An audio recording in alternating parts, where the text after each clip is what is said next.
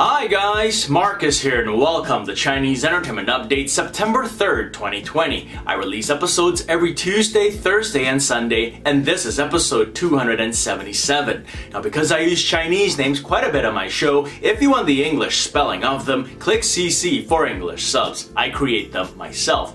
In this episode, Xing Zhaoling's latest drama, and more pictures of Xiao Zhan in military gear. But as always, we begin with what's premiered recently. Sisyphus premiered yesterday, August 2nd. Wang Qianyuan plays a police officer who pursues a suspected serial killer played by Lu Han and in the process dies together with him.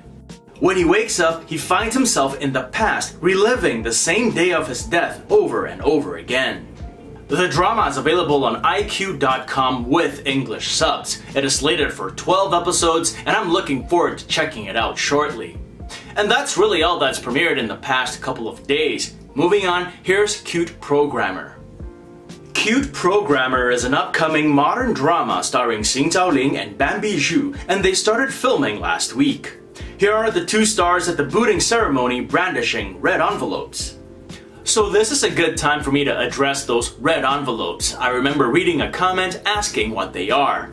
These red envelopes contain monetary gifts, aka cash. They are usually gifted on special occasions like the Lunar New Year, weddings, or the birth of a baby. But truth be told, they can be given at any time. It's just more presentable to give money in a red envelope than to say, congratulations, here's some cash. But personally, I'll take the cash, sans envelope, no problem.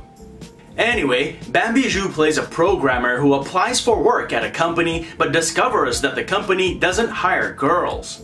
No folks, this drama is not set in the Stone Age, it's set in modern day China. It's just another one of those drama logic things. Otherwise, Bambi's character wouldn't get the chance to disguise herself as a boy to get into the company. Which is exactly what she does, because she has this huge crush on one of the company's programmers played by Xing Zhaoling.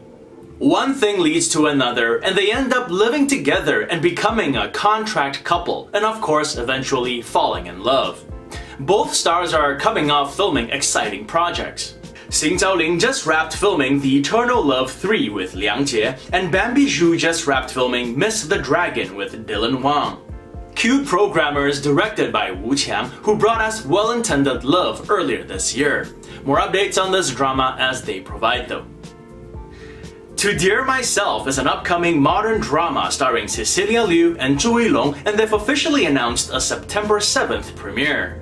It is a female-centric drama which follows three women played by Cecilia Liu, Eddie Khan, and Chen Miqi, and delves into their troubled romances and careers. Their male counterparts are played by Zhu Yilong, Peng Guanying, and Li Zifeng.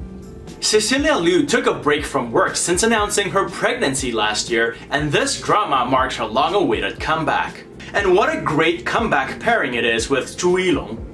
Cecilia's most recent drama to air was If I Can Love You So with Tong Dawei, and before that she starred in Lost in Love Times with William Chan. Zhu Yilong has been topping drama actor charts with his recent hit drama, Reunion, The Sound of the Providence. To Dear Myself will premiere on Hunan TV and Mango TV. I will update again on where to watch with English subs. And staying on Cecilia Liu, here's an update on My Best Friend's Story.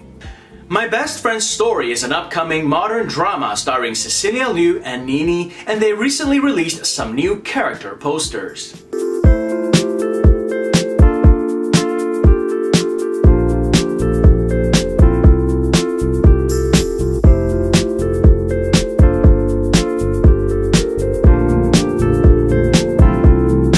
Cecilia Liu and Nini play two women from different backgrounds who forge a deep friendship and help each other through thick and thin.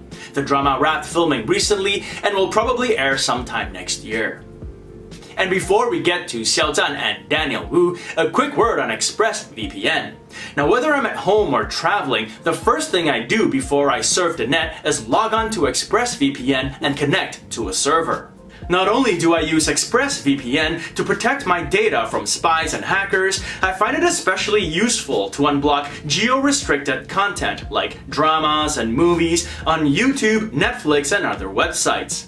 Express VPN is giving away 3 extra months free on a 12-month plan to all viewers of my channel. All you have to do is use the link in the description below, expressvpn.com/MarcusSim. So not long ago, I did an episode about a rumor that was floating around many Chinese entertainment sites. It claimed that Xiao Zhan was filming a military drama with Johnny Huang entitled Ace Force. This was the picture they were basing it on. In it, Xiao Zhan, or maybe a Xiao Zhan look-alike, is on the left, Johnny Huang is on the right, and they're both interacting with a female cast member. After some discussions with commenters and other well-informed Xiao Zhan fans, I think the consensus was that this was fake news, that it was just internet trolls telling bedtime stories. It was also deduced that the pictures were taken from an old Johnny Huang show. I tried to find out which show it was but couldn't figure it out.